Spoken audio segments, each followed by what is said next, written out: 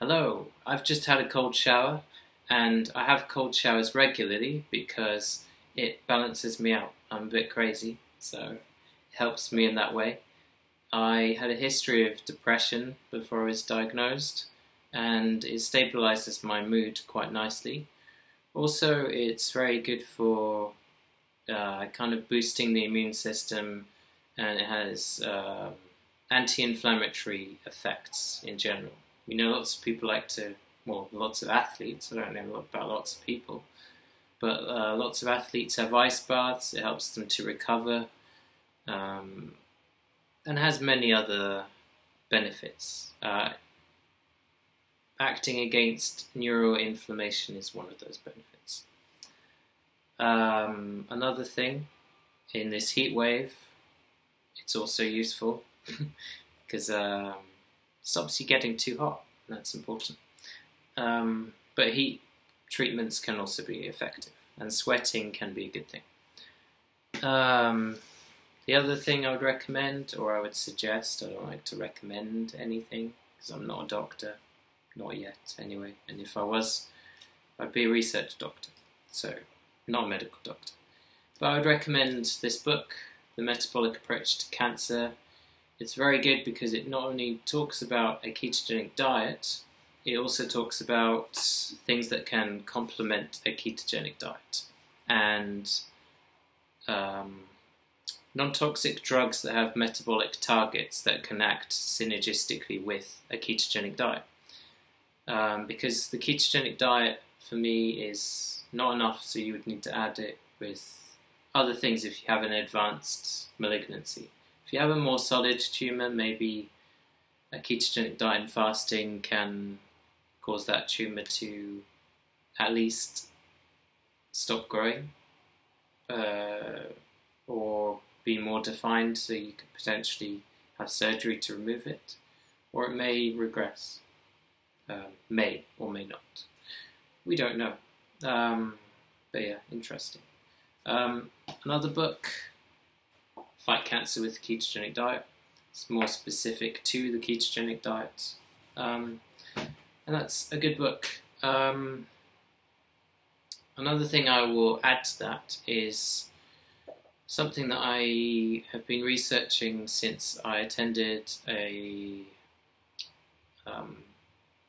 conference recently.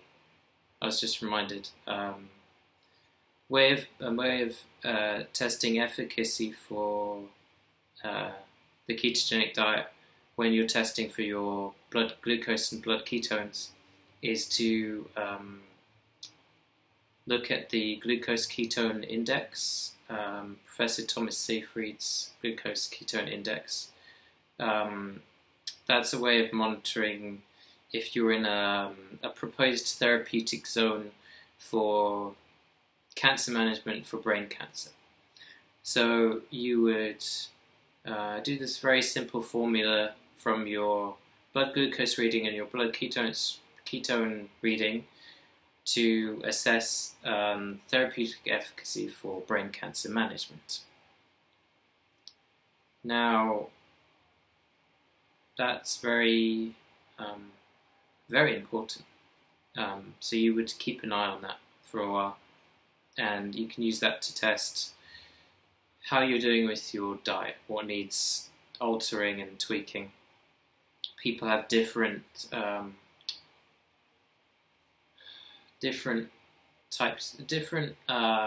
metabolic flexibilities, you could say, different abilities to become more more or less metabolically flexible. And I'm quite flexible to that, which is useful. My ketones naturally can get quite high, and my blood glucose can naturally be quite low, so that is helpful for me personally. Alongside the ketogenic diet, I would definitely recommend or suggest having hyperbaric oxygen therapy. In the animal studies with the dogs in particular, I'm referring to keto pets. I'll put a link down below if you don't know what that is. It's dogs on a ketogenic diet who are having hyperbaric oxygen therapy. As the dogs who have hyperbaric oxygen therapy, the effective pressure in the hyperbaric chamber appears to be 2.2 atmospheres. So a human doing this would go for typically 4 to 6 weeks, and gradually increasing the pressure in the chamber. And the therapeutic zone proposed for these canines with brain tumours, and dogs get a lot of brain tumours, more than humans I think, is 2.2 atmospheres. So you could suggest that for a human, 2.2 atmospheres may also be therapeutic. Interesting. So this is what I think might be useful. You can have your own ideas. Also, it might be worth considering that with fasting, fasting can be a useful intervention. However, I was about to mention this conference I attended. So, I have been reading up on, and I've been listening to lectures on macropinocytosis, which is a mechanism by which usually highly malignant tumours, not always, but mostly highly malignant tumours, have the ability to scavenge for nutrients. So they, in the absence of nutrients in and around the tumour, so if you're fasting, say, or restricting certain amino acids, or maybe even inhibiting certain enzymes involved with metabolism of certain nutrients, uptake of certain nutrients in that way, that tumours are able to, the cancer cells are able to adapt and use other fuels for energy. And in this case of macropinocytosis, what they're doing is they're scavenging and taking up cellular debris. So it made me think of how one of the hallmarks of glioblastoma can be that there is this necrotic tissue lying around, this dead tissue that's just there. And it can cause a lot of problems. But also the malignant cells can kind of engulf those cells to provide more, another substrate to proliferate more and to spread more. It's the same thing, but you know what I mean. It's the same kind of thing.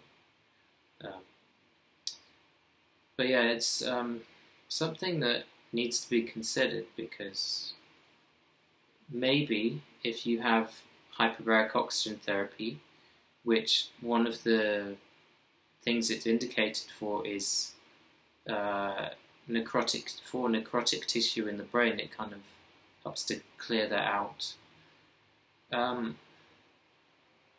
Maybe it can help to prevent this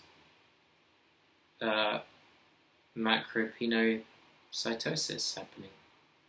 Maybe that would be interesting to see.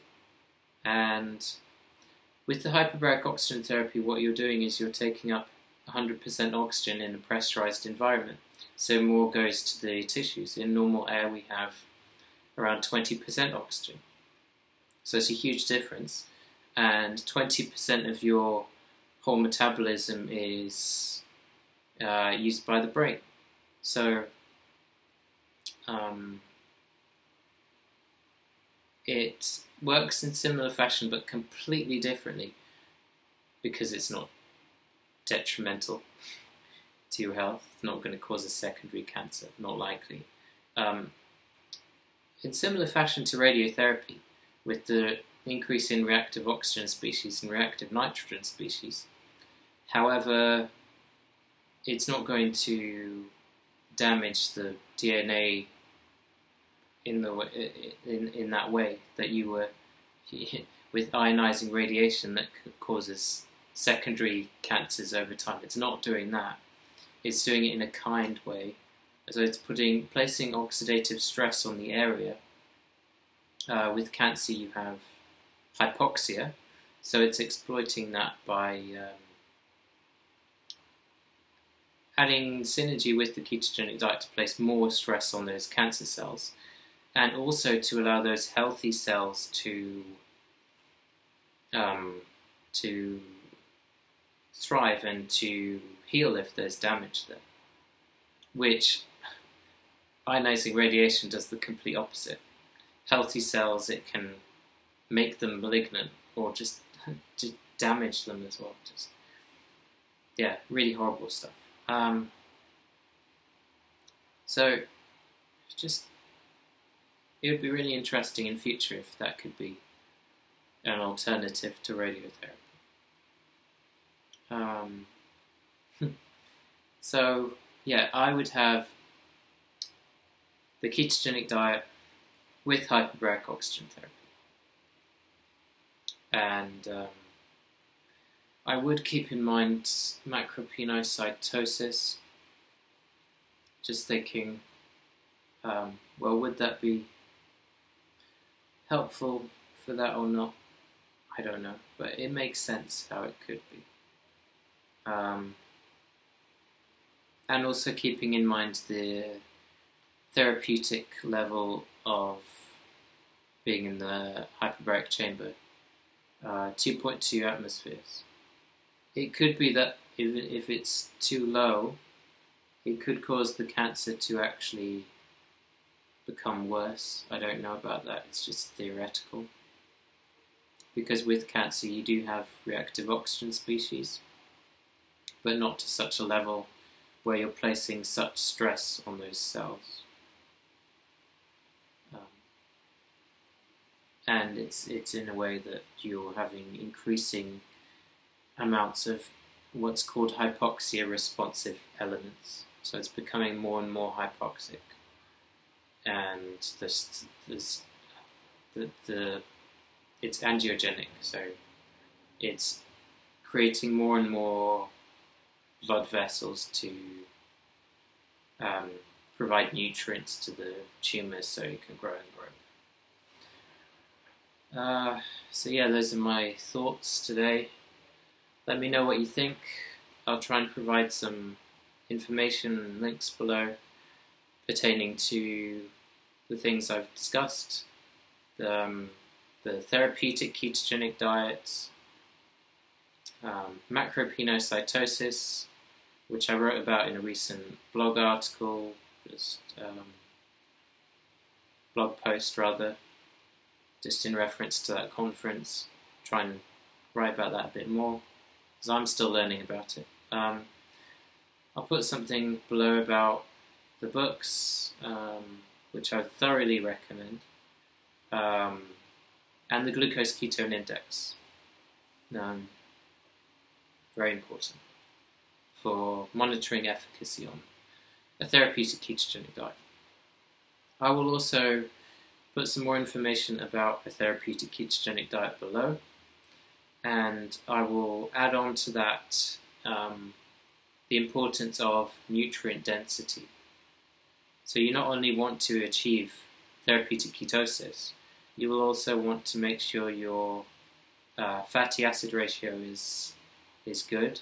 So your omega-3, 6, 9 ratio, you want that to be,